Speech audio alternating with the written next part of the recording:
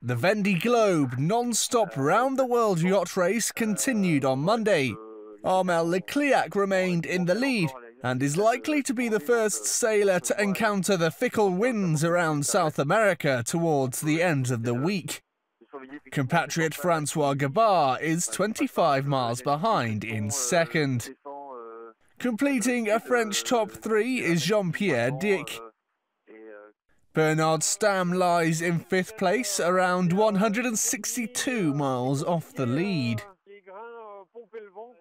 Gamesa's Mike Golding, whose tactical decision to steer west of the fleet as they headed south cost him valuable miles, was in sixth place, more than 350 miles behind the leaders.